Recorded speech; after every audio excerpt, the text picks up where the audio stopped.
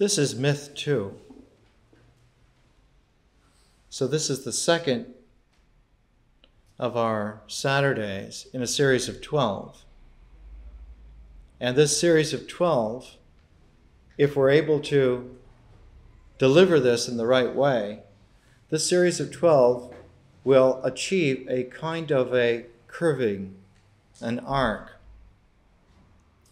So instead of a linear series of 12, there should be a kind of trajectory of a rising of intuition and a coming together expectantly of something to follow. And instead of a line, we will have an arch, an arc.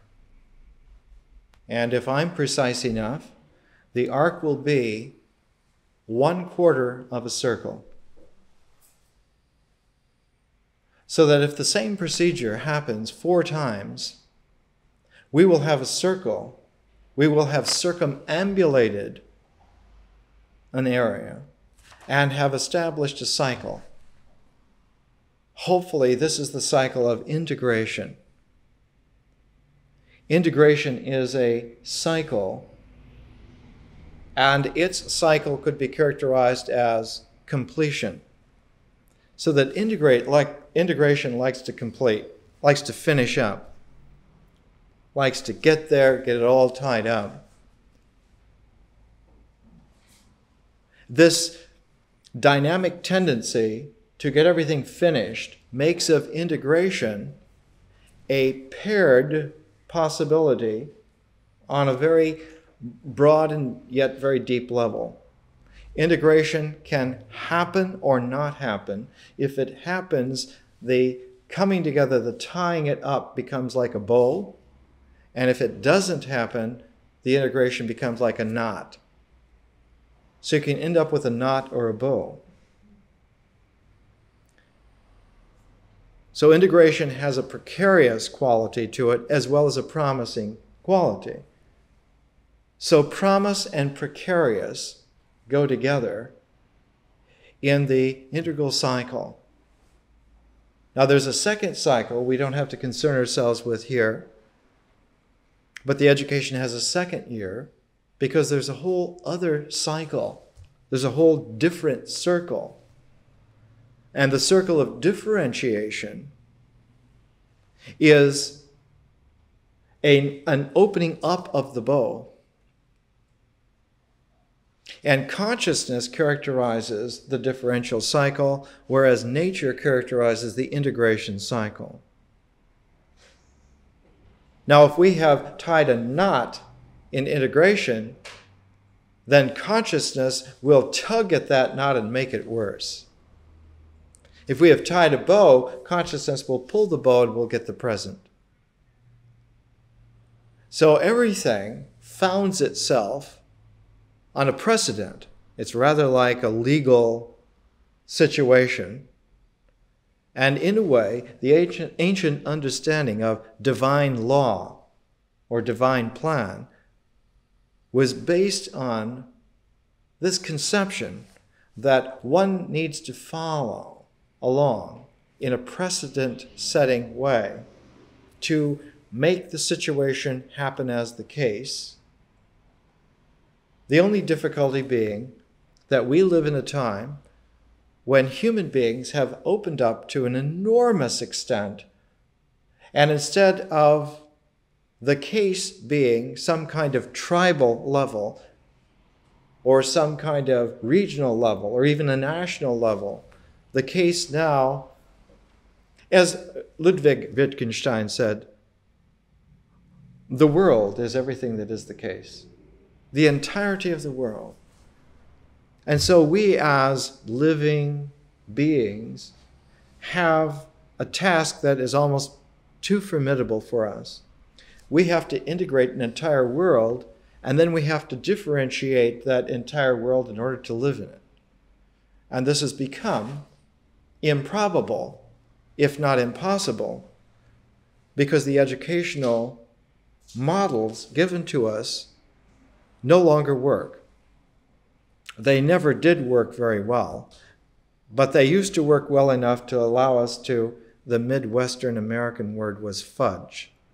To fudge, to crib a little bit, to get through. But the difficulty now is that with the third millennium, because we're not just entering the 21st century, we're entering the third millennium. And this third millennium is completely different from the one that we have just left, have already exited. Integration, because of its natural basis, always has a time form constraint. Time is always a part of an integration mode. So that the cycle of integration was always understood, even 50, 100, 200,000 years ago, men and women understood that the progression of the seasons, making the annual year, was a kind of a time which applied to bringing things together. That the seasonal timing of the annual year was the time binding to all of the forms that would work in integration. And so to know where one is integrally includes in all cases time, a time factor. Not a clock time yet, nor a digital time yet. At the very beginning was a seasonal time. And the seasons originally were not in a quaternary, but they were in a triad. The original annual year, in very ancient times, we call those ancient times Old Stone Age. The word for it is Paleolithic, lithic stone, paleo old. In Paleolithic times, the seasons were only three. There was a winter, there was a spring, and there was summer, autumn. In summer, autumn, it was a gathering time. Winter was a laying fallow, spring was a get out and go. The hunter-gatherer societies that men and women belonged to in the Old Stone Age, in Paleolithic times, had a very definite quality and characteristic. The wise man, the wise masculine in the Paleolithic was always a shaman. But in the Neolithic, the wise man was a shepherd, not a shaman. And we have to understand that kind of transition, because now when we look at mythology, the arrival of mythology signals the Neolithic. In the Paleolithic, what was important was to get the rituals right. In the Neolithic, it's not enough to get the rituals right, you have to get the myths right also.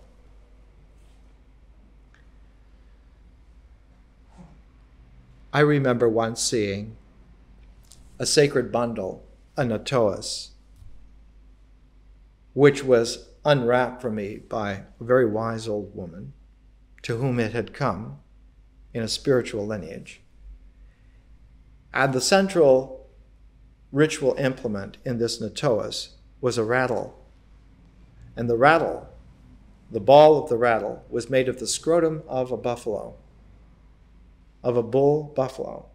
And the testes were what rattled in this dried out scrotum. And the shaking of this rattle had a very peculiar quality of presence to it. It was akin in some ways to the tail of a rattlesnake.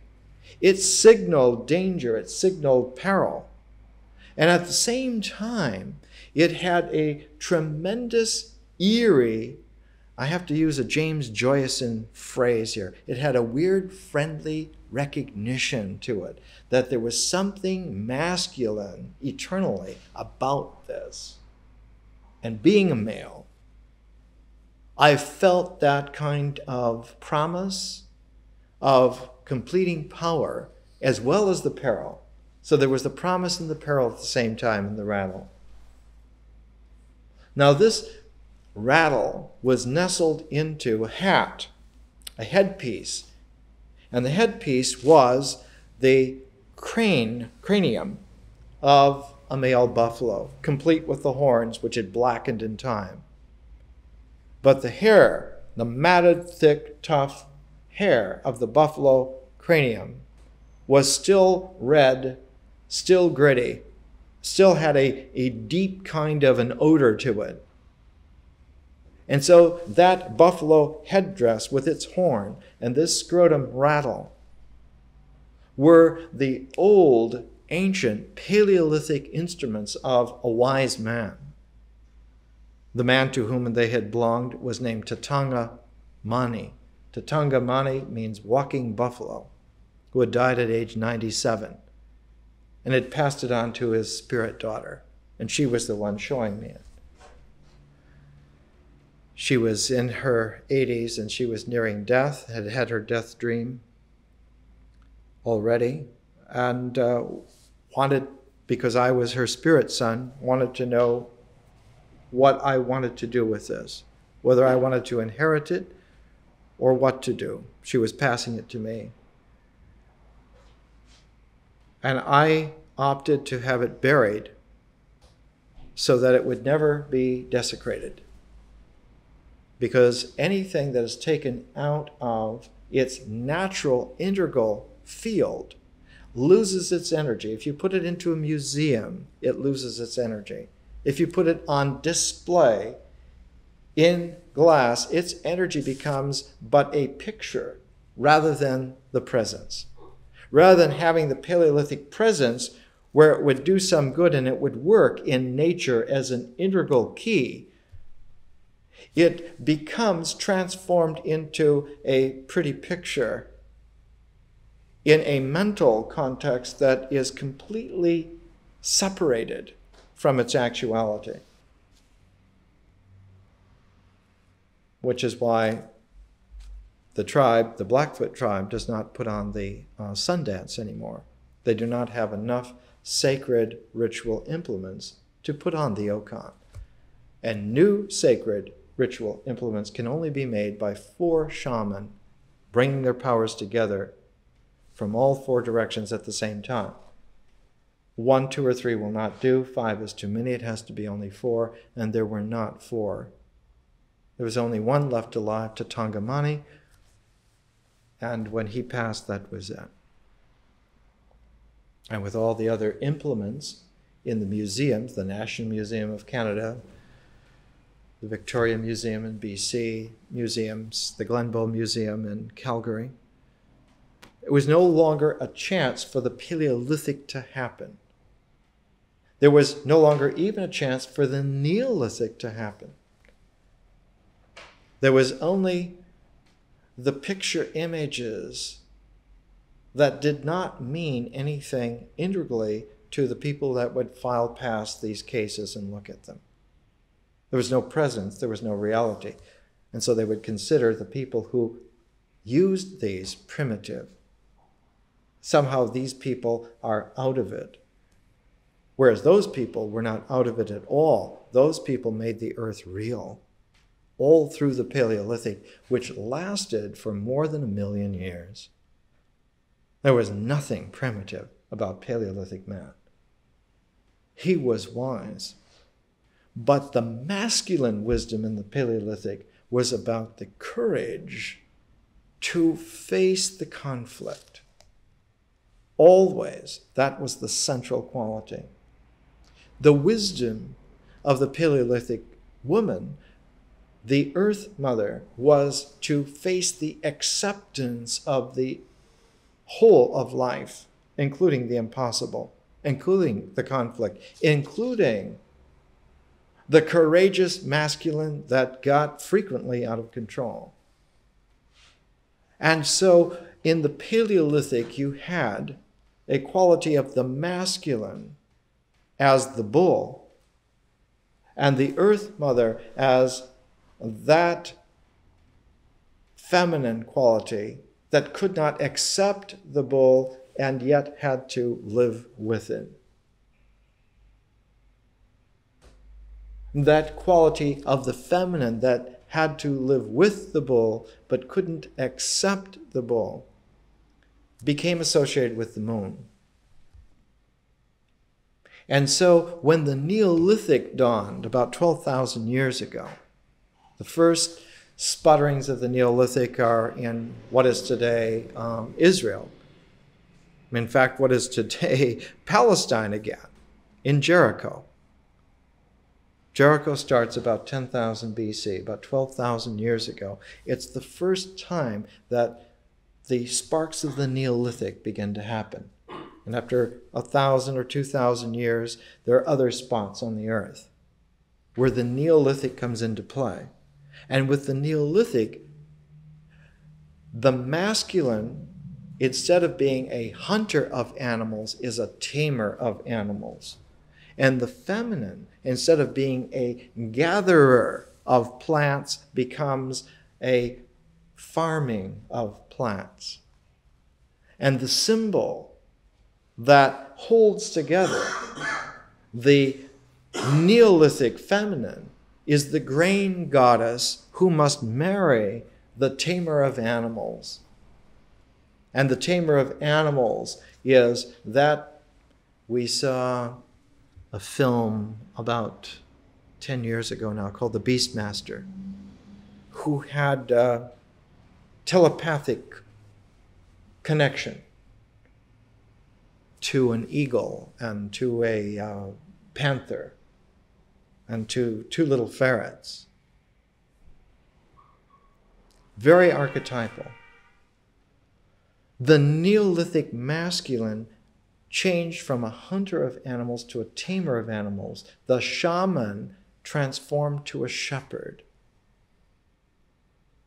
And it was with the shepherd quality of the masculine, the taming of the animals, that the taming of the plants, that a marriage could take place, a hierogamos, a sacred marriage, hierosgamos, a coming together. Now in Greece, that hierosgamos it happened, but it didn't take very well. Zeus marries Hera. Hera is the old earth goddess. Hera is there in Greece a millennium or more. She's indigenous. Before the invaders coming down from the north brought with them their sky god, Zeus. And Hera and Zeus coming together, the marriage of Hera and Zeus, gives some of the attributes of the old Paleolithic masculine to Hera. She becomes known as the ox-eyed goddess, the cow-eyed goddess. In Egypt, she is Hathor. And as the celestial cow, she welcomes the transformative energy of the ritual cycles of the Neolithic, which are no longer based on a 3-season year, but a 4-season year. Autumn becomes a distinct season. It's as simple as at one time, no one celebrated Halloween, and then all of a sudden, a millennial change happened and everybody started celebrating Halloween. That there was an autumnal quality to the annual year that needed special celebration, that needed a complement to spring. And so one puts a Halloween in to complement Easter. One puts a going into the underworld with a kind of elan, not to say childlike joy, ritualized by children putting on horrible masks. That the promise of life inhabits the horrific demons that populate the underworld. It's a Neolithic answer to how do you put two impossible polarities together to make a workable life? How do you put death in the springtime into an integration cycle so that one could accept such a thing? A crucifixion at the very point of life coming back together. So you put a crucifixion and a resurrection together. You put children inside of demonic masks, looking for trick or treat, looking for the candy, also being able to trick you. So that this quality of the Neolithic, displacing the Paleolithic, changed everything. And our education founds itself deep enough to still pay attention to the Paleolithic qualities and values of reality, but centers itself on the Neolithic integration, the 4-season cycle.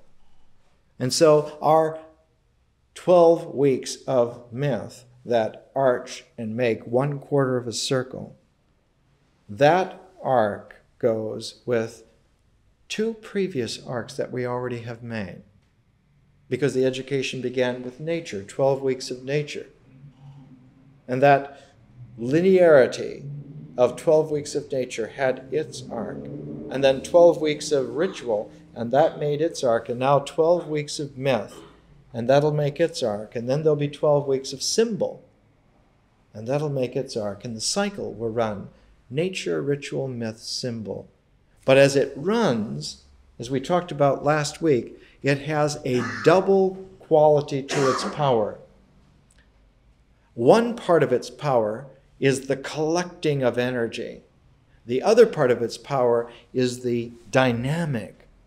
So the Greek term energeia and the Greek term dynamis both mean power, but they together mean power in an integrated way, a braiding together of an energy and a dynamic.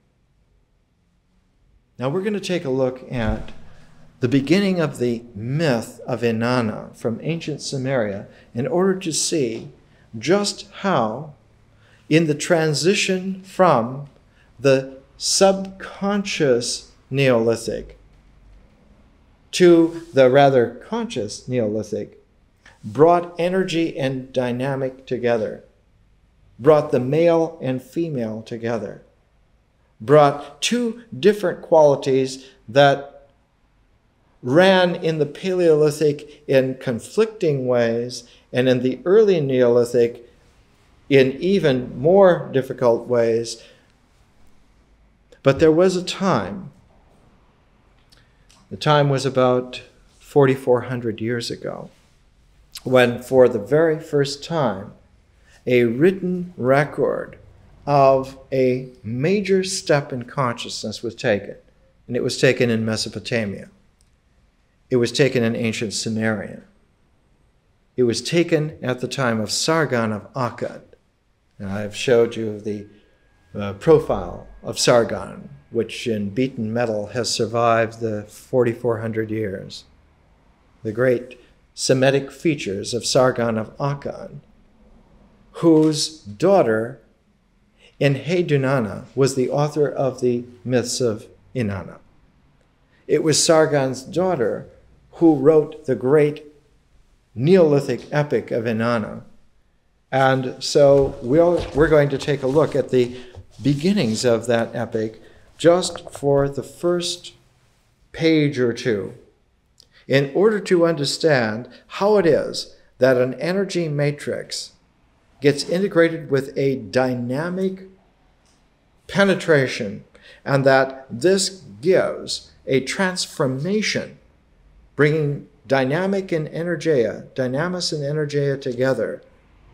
And with that integration, transformation to a higher level was possible, out of the integral cycle into the conscious cycle, and the birth of visionary consciousness at the time of Sargon and his daughter Enheduanna changed the face of the earth.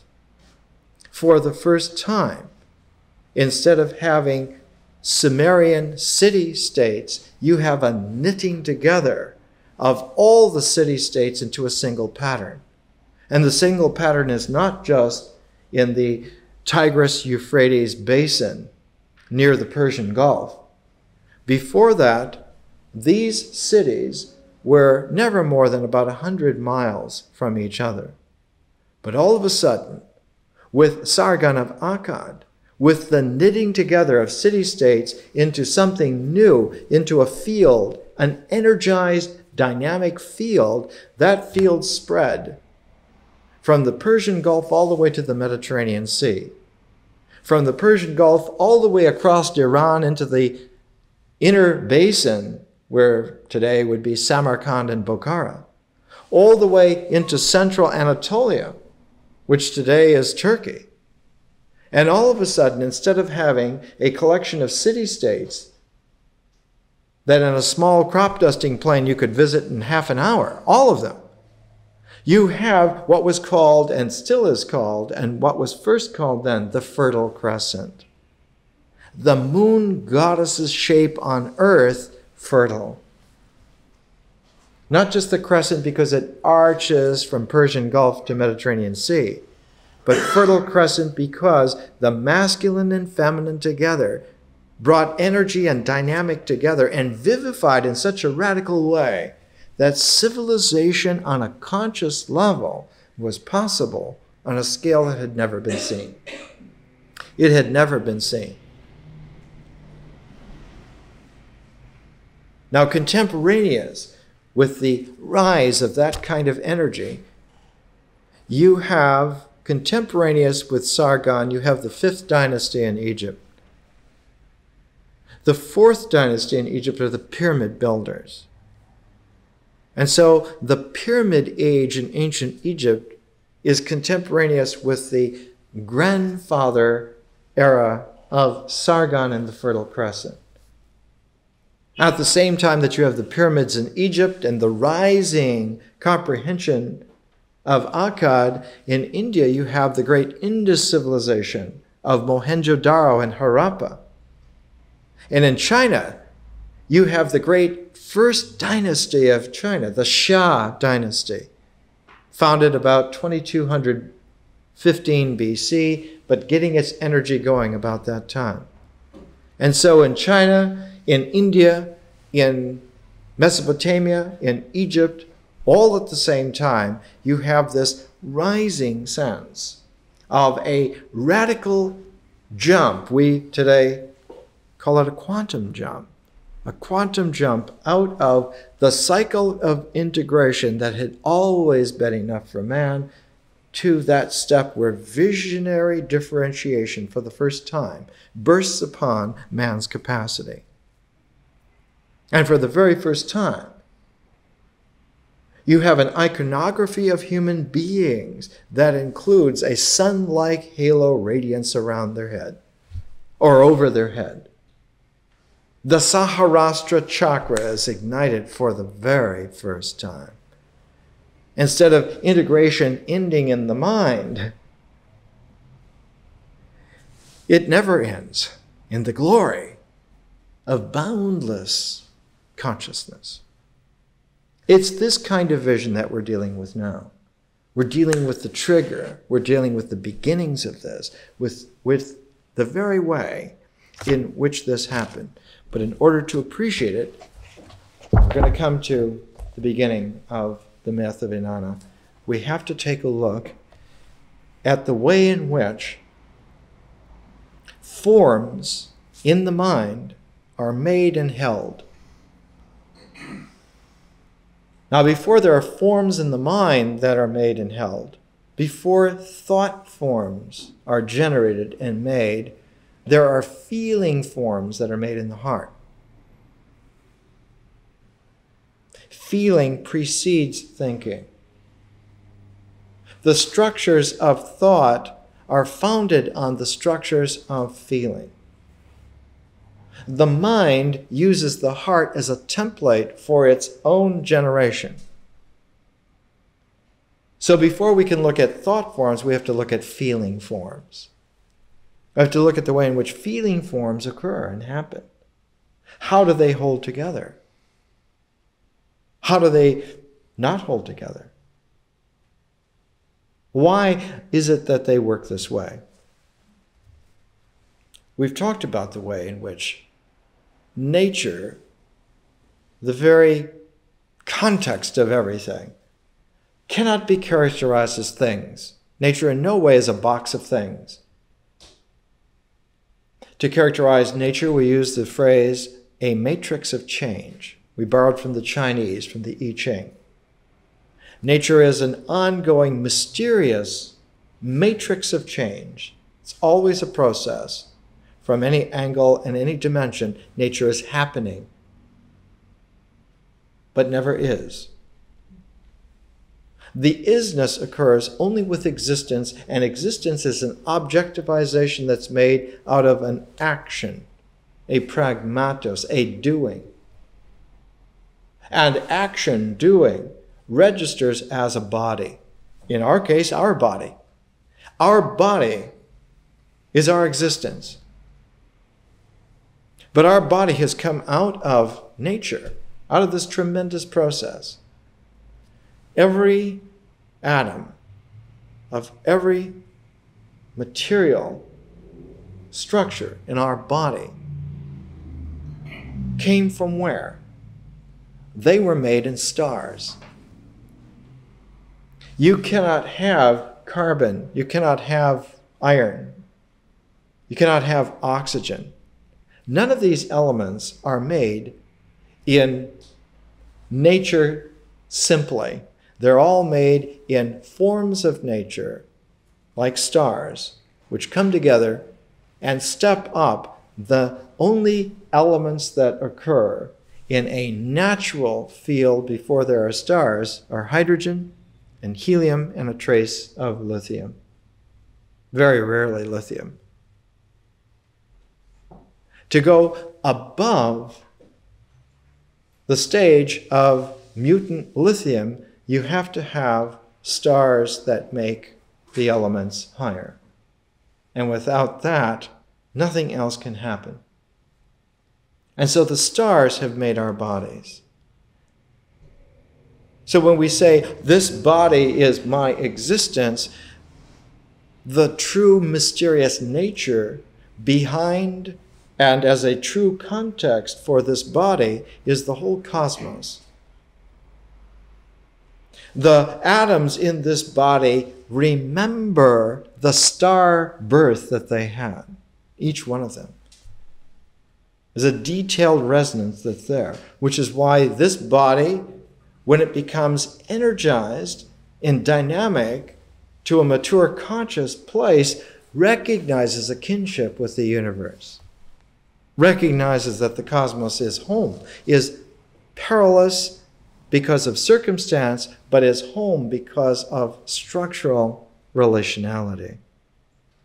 The universe is a promise and a peril at the same time. Nature is a mystery.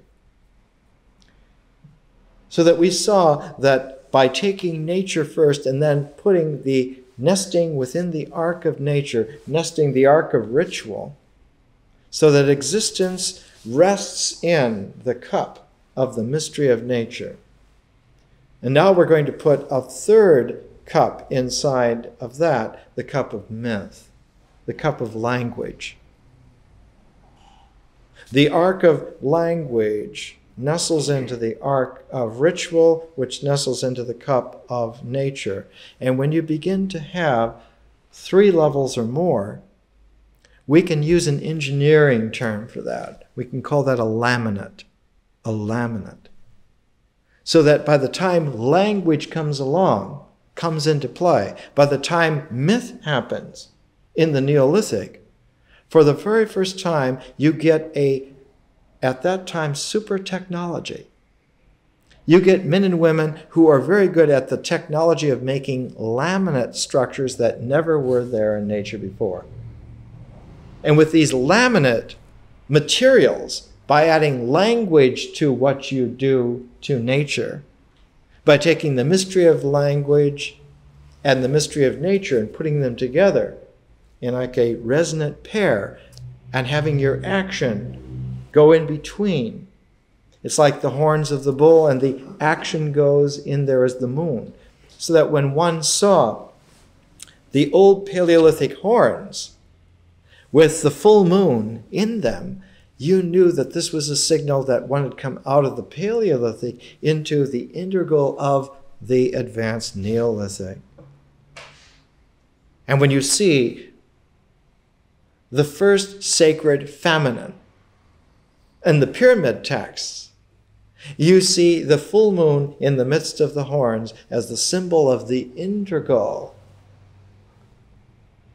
And there it is, artistically, graphically, symbolically for the first time. And it signals and cues that men and women have already stepped up to that laminate form where language keys, a material that now can be used to make any kind of effective tool, any kind of effective life, and language makes a new world. Mythic language, adding myth to ritual, to nature, makes a whole new material, which is very pliable, very strong. The laminates sealed by language are strong enough to make a whole world.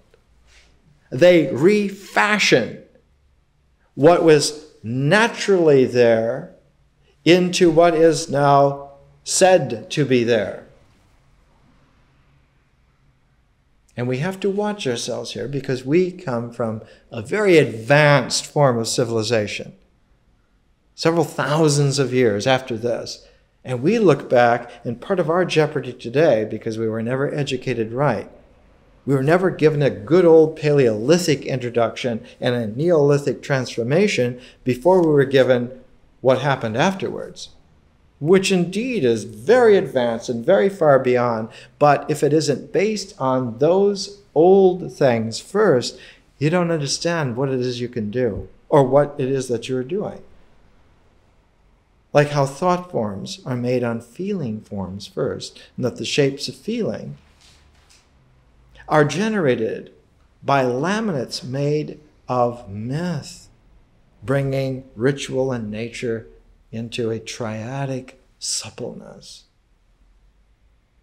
And once one gets appreciation for that, it becomes a matter then of just spending enough gritty time at it in order to get it combed out. No matter what the tangle is, you can comb it out. Ritual, we saw, objectifies existence, and it registers in bodies. And that this objectivity maintains its emergence. It's constantly emerging. Even though it's there, it's constantly there because it's brought the mystery of nature into its very play. And when it brings nature into its play, existence constantly happens in a sequence. And that sequence, because of the substrate of nature, the sequences all arc. They never go in straight lines, they always curve. They always curve around. Natural forms are always curved. To have a line that does not curve takes a radical yogic purity of pure thought. In order to have a geometric line absolutely straight, one has to have a radically transcendent mind. Otherwise, it doesn't register. When you take a bubble chamber, like the one I saw at Berkeley, and you smash two atoms together, all the bits and pieces of the atoms, there are no straight lines, they curve.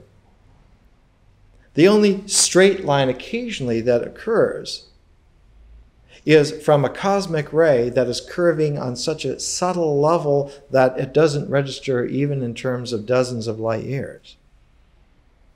But nature has this kind of equality. It curves, and so ritual action kinds of curves, and language itself has curves. A beautiful language is never a straight syllogistic statement, but always has a gracefulness to it.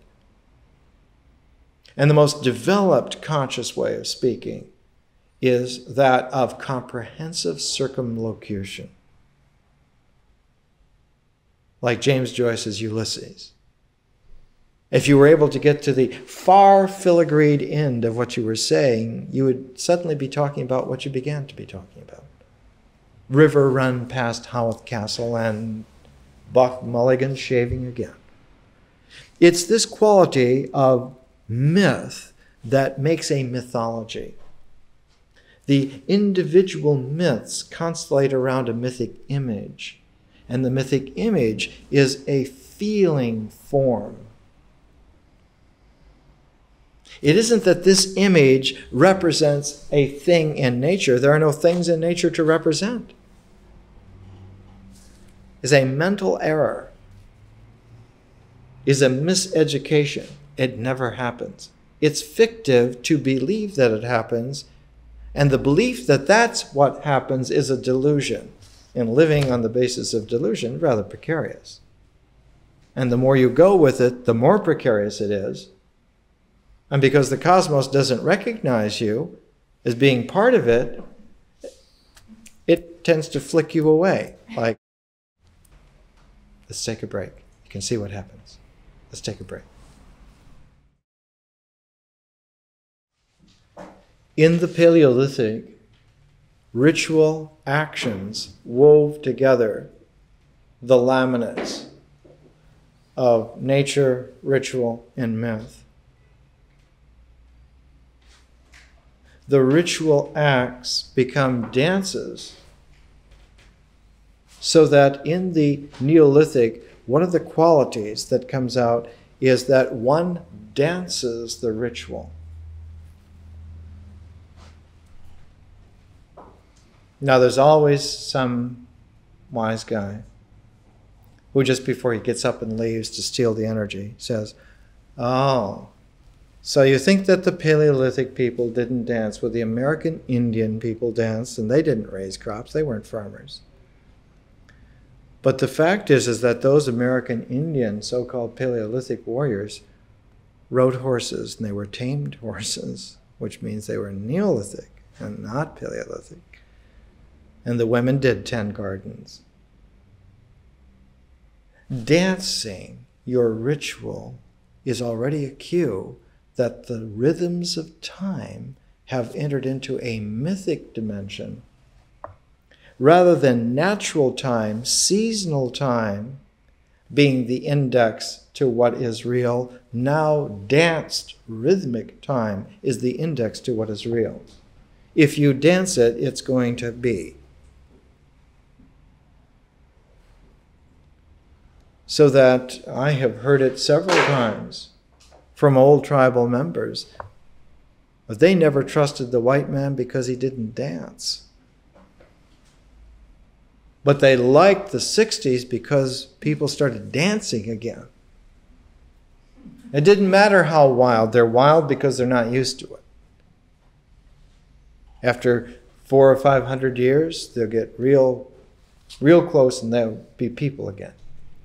So that the Neolithic quality of ritual was always a rhythmic time that could be danced to, and myths were never told, they were chanted. A real myth teller chants the myth. And he has to have a cadence, which means that the old storytellers always had a cane, not because they were crippled, but because they weren't crippled, and they beat the cadence of the language. And a cadenced language and a danced time signal the Neolithic and always bring a masculine-feminine laminate into play, which wasn't really there before. It wasn't there before.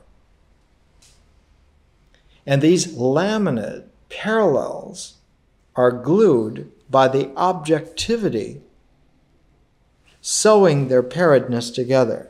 So nature and language get sewn together by ritual danced activity, which becomes fortified by mythic chanting or mythic singing, so that the wholeness or the health of the people is there because everything is sacredly so because it's been sung and danced.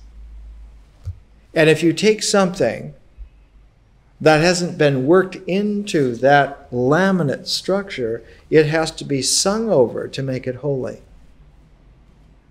So if someone becomes sick, you have to bring them back into the parallel laminate forms of the real. They have somehow got crimped and thrown out into the unreal. That's why they're sick. Death is a part of life. It's not an issue. It's not a problem. But sickness is a problem. Disease is a problem. Lack of rain is a problem. It means that something's out of kilter.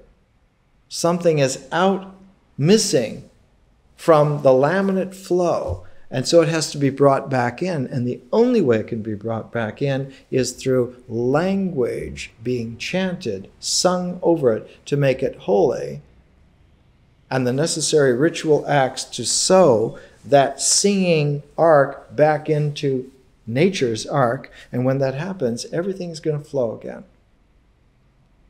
We saw with Gladys Reichardt's presentation of the Navajo sand paintings.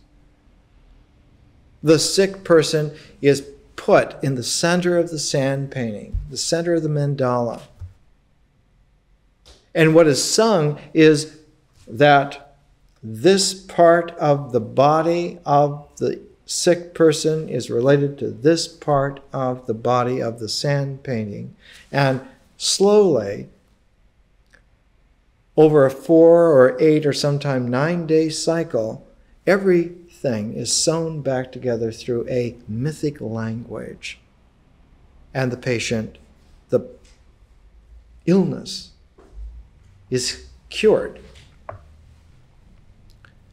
No sulfides, no penicillin, singing sacred language by someone who knows how to sing it and dance it. Now, in the early Neolithic, the singer was very much shamanic in quality, but in the later Neolithic, the singer was always like a shepherd. So that when you see the good shepherd as the person who commands the holy language, then you know that this is very late Neolithic. This is the maturation.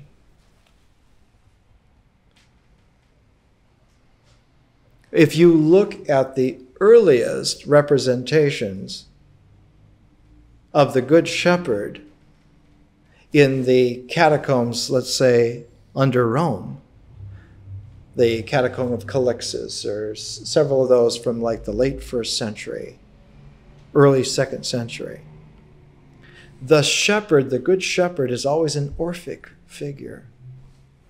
Orpheus, whose lute tames the wild animals, whose song tames the animals.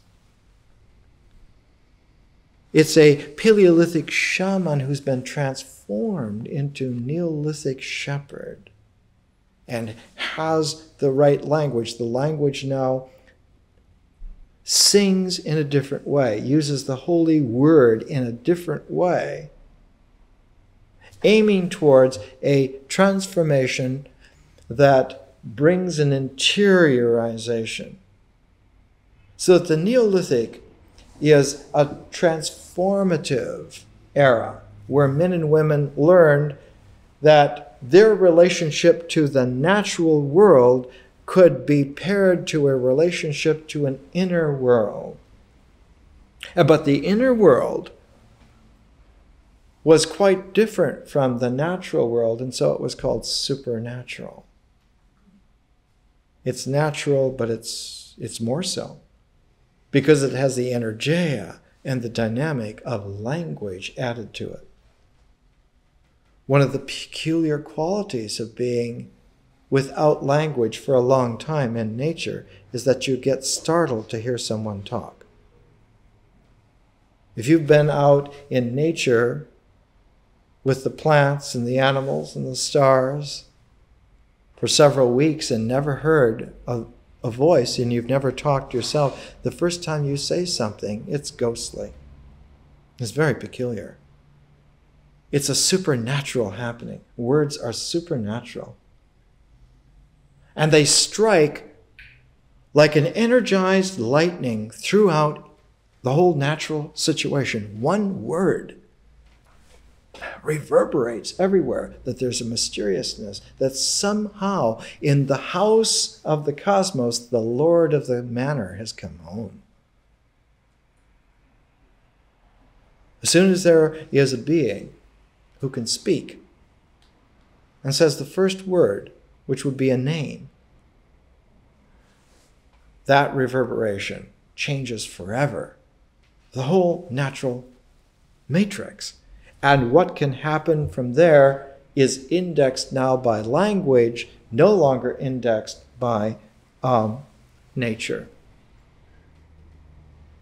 So that language takes the lead. And in taking the lead, one must then become responsible. One must then take care. And so men and women who can talk, they take care of the plants and animals. It isn't that they team them so much, is that they shepherd them, they take care of them. And one of the peculiarities, one of the most striking mysteries for Neolithic men and women, especially for the Neolithic women who did most of the crop raising, who raised grain in the fields. In the Neolithic Revolution, the cultivation, the taming and the taking care of are brought together in the word cultivation. Cultivation. Culture is a population of people who cultivate the plants and the animals in themselves. It isn't a hoity-toity phrase that you become cultivated. It's that you enter into a caring, reciprocal, responsive relationship with the animals and the plants and each other. And in this resonant, vibrant field, the energy and the dynamic comes out in a new way. And one of the mysteries was always bread wheat, emmer. And when you see a stalk of red wheat dried and find it around, you see all the thick kernels of red wheat layered together on the end of the stem. All the biological materia has gone into the kernels. That's why there's so many of them, they're so big. So all the materia has gone into the kernels. There's almost nothing left except little tiny spikes, hair-like spikes. In natural goat grass, the kind of wheat, quote wheat, that grows in nature, goat grass, has only 4 or 5 kernels. Most of the materia goes into these wings, these shells, these husks, that the wind then carries the seeds and it spreads itself. So natural occurring goat grass seeds itself by the wind. But there's a double mutation from goat grass to emmer. And in the double mutation, bread wheat, emmer, cannot seed itself naturally. The kernels are too heavy. They don't have any husks that can be like wings. They just fall again and again in the same place, and maybe only 1 stalk or 2 or 3 stalks will ever grow because they just fall on top of each other. The only way that bread wheat happens and continues to thrive is that the hand of man sows it. Without the hand of man to sow it, bread wheat wouldn't exist. So it isn't just like mutating natural wheat. It's like understanding that the whole relationality involves care together. That's tying the bow. And when you understand that, and you understand that you must sing this to be real.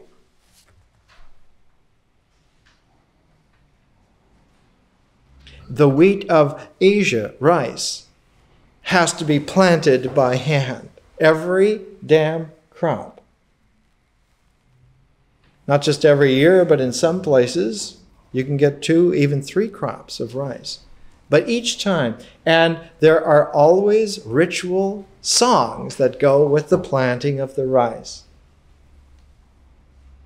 If you see Kurosawa's Seven Samurai about Paleolithic warriors right at the very end, the winners are the peasants who are singing the rice planting songs again. They get to do that.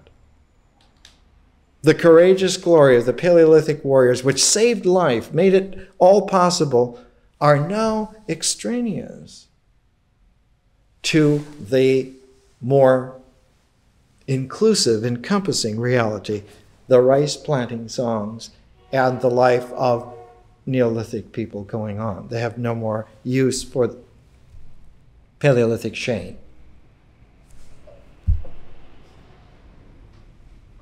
What does Shane tell the little boy? Tell your mother there are no more guns in the valley. And he rides out because he knows he's a Paleolithic warrior. He's not a farmer. He doesn't belong there. He doesn't belong not only in the valley, he doesn't belong in that whole era. That 12,000-year era is not his place. He belongs in the old times. Because in the Neolithic, the masculine courage needs to tether itself to a center. The masculine courage is because he's willing and able to prowl the peripheries, the boundaries, the liminalities all the time with restless relentlessness, but always tethered to the center, related to the center, always in terms of protecting the home, protecting the turf. The most vicious gangs protect their turf. They're Neolithic, they're not Paleolithic. You put a Paleolithic warrior into gang warfare, its game is over. One Terminator takes care of a whole city of gangs. Paleolithic warrior, totally different scale. Professional violence. It's like in the Odyssey. There are 105 suitors, but they're Neolithic men, where Odysseus has regressed. He's gone back to the old Paleolithic. And one Paleolithic warrior kills all the suitors. He locks the doors so they can't get out. I want you all here. And Homer says that each time Odysseus shot an arrow, the thrum of the bowstring made a deep bass vibration, and that after a while, in the rhythm of that death song, Odysseus was the only poet in the place. He was playing their death song with his bow. Unbeatable, unstoppable. One Toshiro Mifune and 500 Neolithic boys is no contest at all. Because the scale of reality has its positioning, has its place. Dirty Harry goes back to the Paleolithic, which is why the punks make his day. His day is that he's brought, you want violence, we'll bring it down to where it really can get there. Professional killing.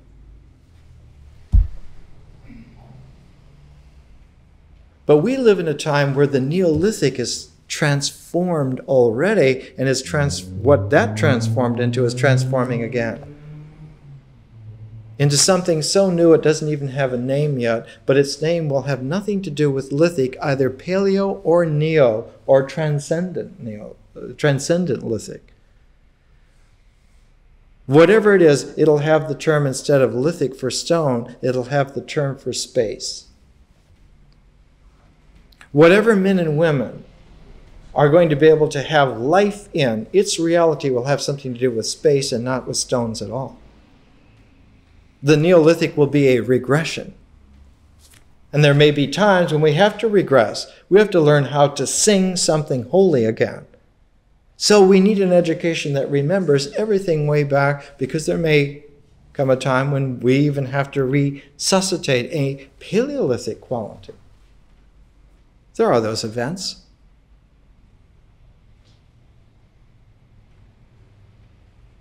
But the new never comes out of the old until the old is complete. because differentiation never does its quantum jump until the integral cycle is complete and whole. And until you have a horizon completely saturated, you don't have the precipitation of something new. And so you have to saturate the energy field with the dynamic implosion to a point of transformation. Transformations never happen with lazy camaraderie. There's no lazy man's guide to transformation. It happens because reality cannot stop you any further. And reality has a dogged way of having resistances cling to the osmotic layer so that the very last step is always the mostest. And just before you step free is the point of maximum tension. And the maximum tension always registers with the word can't be done. No. You're doomed. And so the voice always says you're doomed, and somebody really wise, when they hear that voice, they smile because they know that's it. The next step is home free. Tell me again, demons, I'm done for? Thank you. And those demons who forbade you must now protect you. They get the thankless task of watching after you. You who have just shown how paltry they are in face of someone masterful in reality, they serve you. Now we come to Inanna, because Inanna, when she breaks through all the resistances, the demons come and serve her.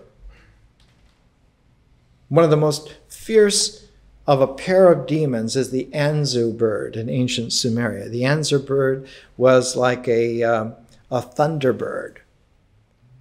Had really huge claws and fantastically powerful wings and a beak. A monstrous eagle-like creature. Occurs in the Arabian Nights tales in the 7 cycle of Sinbad the Sailor, occurs as the roc. The bird so large it can pick a man up, whose eggs are just enormous, who nests in volcanoes, like the phoenix, the bird of time, the bird of fiery cycles of transformation. Here's Inanna, and the way that the mythology of Inanna begins, it begins with creation, and in Diane Volkstein's beautiful translation of Enheduanna's 4,400-year-old rhythmic cycle, in the first days, in the very first days, in the first nights, in the very first nights, in the first years, in the very first years, in the first days when everything needed was brought into being, in the first days when everything needed was properly nourished, when bread was baked in the shrines of the land and bread was tasted in the homes of the land. And you get this introduction for the first time of what will become an energized matrix of 4 pairs. You can read it 1,000 times and never get it. You have to have a differential vision in order to see the matrix quality of this. So to save time, just lay it out for you. Let me read it to you as prose and see if you can pick up the matrix of 4 pairs. In the first days when everything needed was brought into being, in the first days when everything needed was properly nourished, when bread was baked in the shrines of the land, and bread was tasted in the homes of the land, when heaven had moved away from earth, and earth had separated from heaven, and the name of man was fixed, when the sky god An had carried off the heavens, and the air god Enlil had carried off the earth, when the queen of the great below, Ereshkigal, was given the underworld for her domain.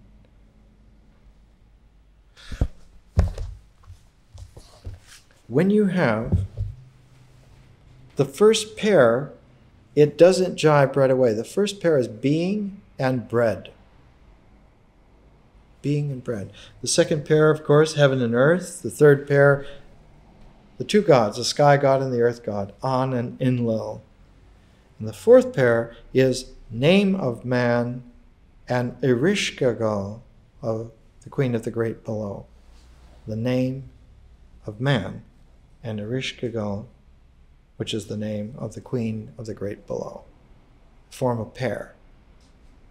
Whatever your name is, the name of you as a human pairs itself with Ereshkigal. But notice here that being pairs itself with bread. It's very difficult to understand the intricacy of the forms because we don't feel them clearly anymore. And because we can't feel them clearly, we can't think of them. So to think of them so that we can understand it, so that we can have a vision and go where its beyond is, before any of that can happen, we have to learn to feel again. We have to have intelligibility of feeling. And feeling intelligibility is all based on the way in which images are able to form themselves. Later on, ideas form themselves in thought, but ideas can be vanished from thought if you have a weak feeling intelligence. If you panic, you lose the clarity of thought right away. First casualty is a good idea. It was a good idea till you got scared, and then it was no idea at all. What's the saying? You have no idea what's coming.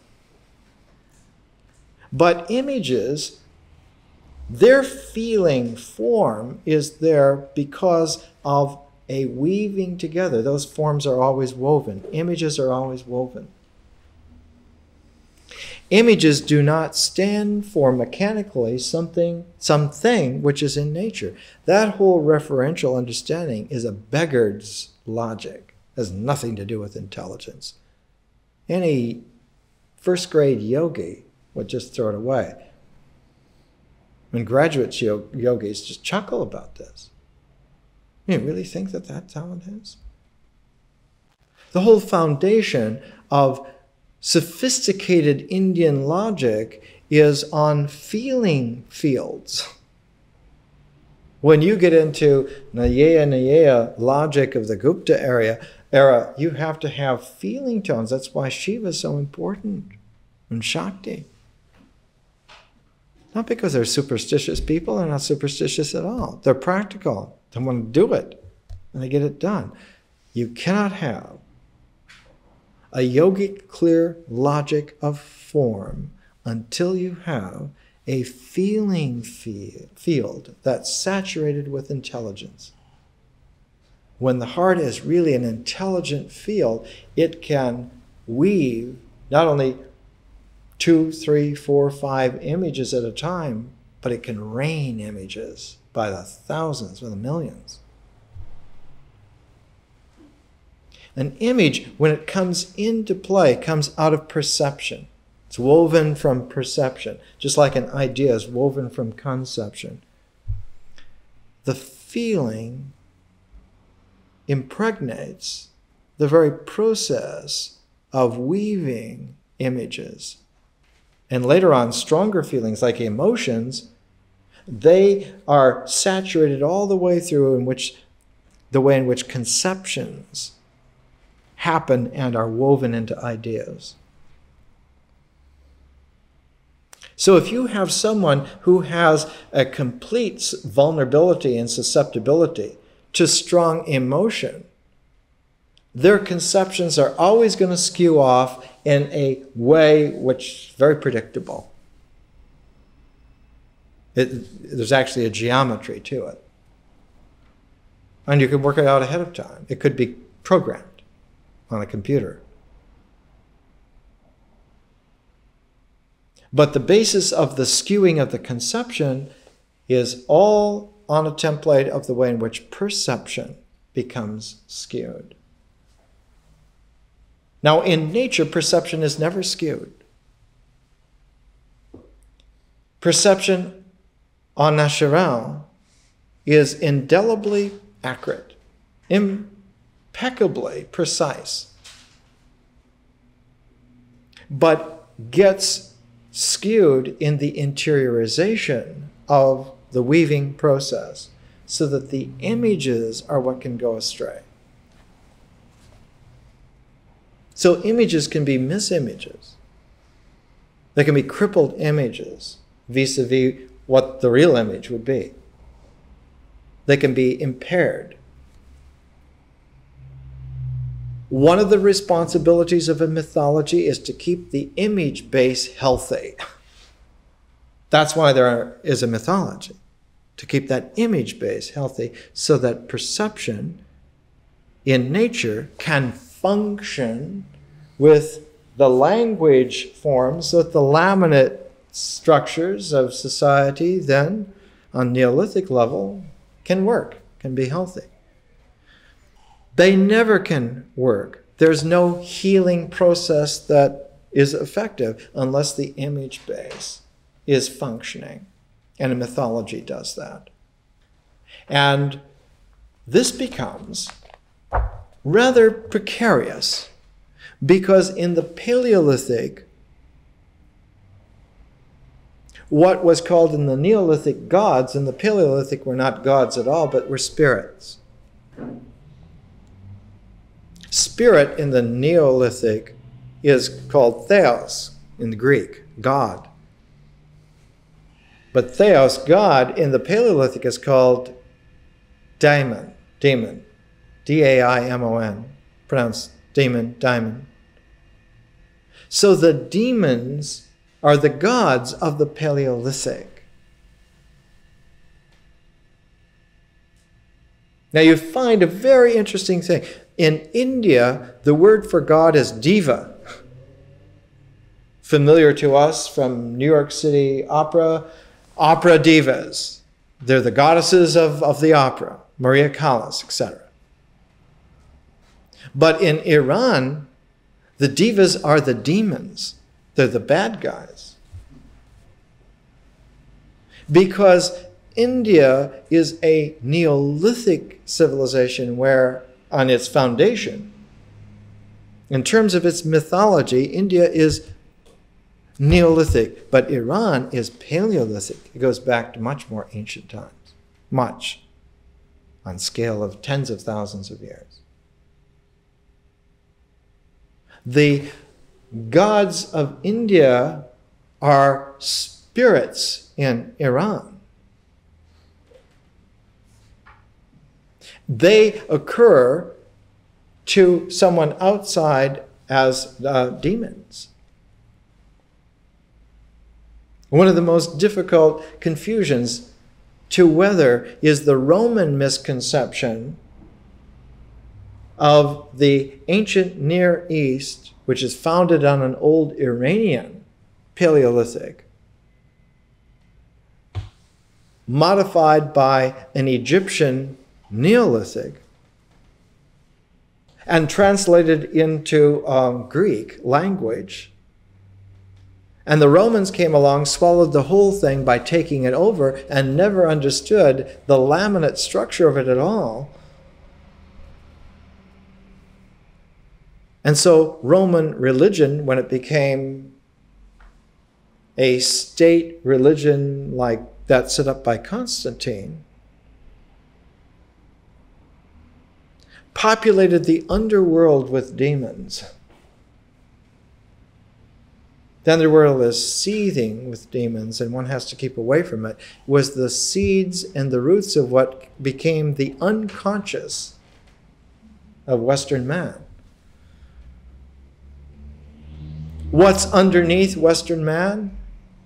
Underneath the veneer of civilization, underneath that very thin level of culture and cultivation, a subconscious populated by demons. An unconscious that's hellish. All of this is a massive fiction and an unnecessary extrapolation that has no bearing on anything whatsoever. And it certainly has no place in the third millennium. It has no place in a population of men and women who are at home in the cosmos.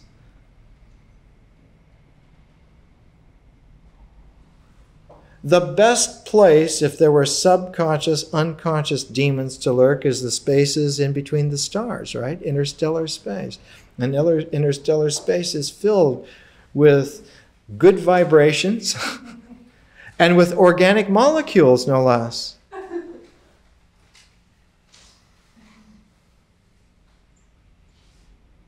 I don't want to get into it, but even the soot in meteorites contains organic molecules. Contemporary astronomy has a list a half-page long now of organic molecules that are in interstellar gas clouds. Life is everywhere. The cosmos is alive. There are no demons there as in bad demons, but there are spirits there as in spirits of life.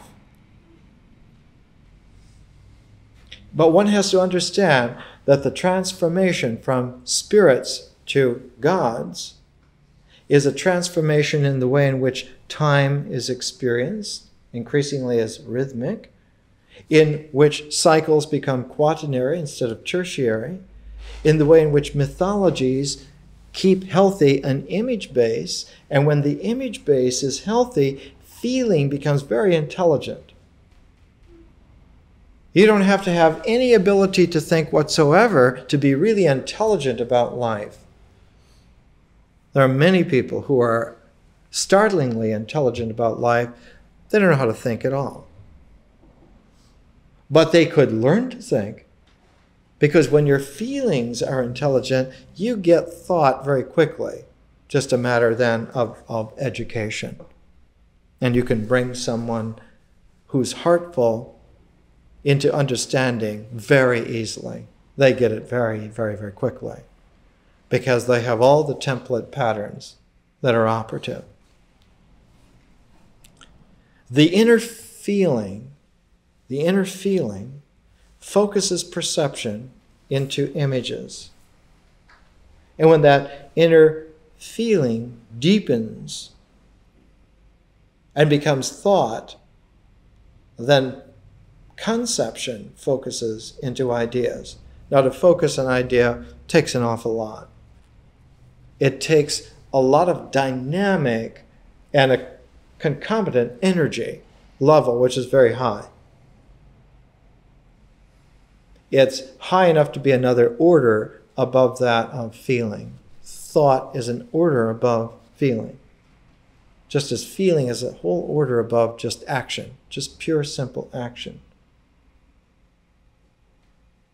When we get to it later on, to the way in which transcendental vision happens and consciousness in its differential indexing advances even beyond thought, one can then go back to pure action without any feeling and without any thought, and it will still have intelligibility. It'll have the intelligibility of visionary consciousness. But that's a whole 3 sections away, 9 months away. For now, it's enough to try to be able to appreciate that the power of feeling gives form to experience on the base of images. The power of feeling gives form to experience on the base of images. So that myth is all about an image base which somehow constellates experience into forms that exemplify feeling, and feeling tones, no less, so that you could tune feeling by playing a sequence of perceptual notes. Orpheus plays his lute, and when he plays the chord on the lute, all of the notes sounded together, that chord, harmony occurs in a feeling-toned intelligence. Harmony. Because any pitched sequence is capable of a harmonic. And if the notes of a sequence are brought together in terms of a scale, struck in unison together, that chord elicits a harmonic. Not just in someone who can feel that, but in any other instrument that could play that. If you sound a chord on a lyre, every other lyre in the temple is going to vibrate to that chord. The strings will vibrate.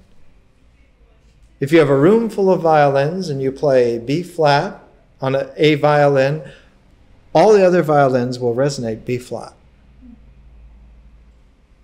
And the cosmos is that way, the entire cosmos. We're not just talking about star system, which is already fantastic. We're talking about galaxies without end, resonates to certain chord, high consciousness. Everything is ready to sing. It's on this level of mysteriousness that human beings constantly, from the very beginning, were sensitive, because nature already is the resonance of a cosmos that's in tune by a harmonic. Already. It doesn't just blankly start there with nature. Nature is already the resonance of a cosmos before it. World without end. Now for us, just as perception forms images and holds them by feeling tones, if your feeling tones are not healthful, if they don't have the balance of energy and dynamic, health is a balance of energeia and dynamis. If the energy and the dynamic are balanced, then that particular image can sustain itself as long as you wish, as long as you sustain it. To the extent that either the energy or the dynamic is crimped, that image is not sustainable and undergoes a kind of a permutation like blurring, or becomes wobbly, or skews itself into something else. Instead of the rose staying white, it tends to become grayish or something like that. So that the imagery is right away a cue to the ability to have perception achieve form through feeling. And you can tune yourself, you can train yourself very easily, because you can use either a simple stringed instrument or a flute. The natural flute tones also bring this out. So that, for instance, in ancient China, where the translation was to a very advanced Neolithic, the Confucian odes were always sung to a lute. You would never have read Confucius silently to yourself. They always were chanted in accompaniment to a lute, so that the Lun Yu, the Analects of Confucius, was delivered in the right ritual way, because then the mythology would take place in making its laminate structure, and all of nature would follow, all of ritual would follow the language and go where you directed it. And out of that did come stays Chinese civilization.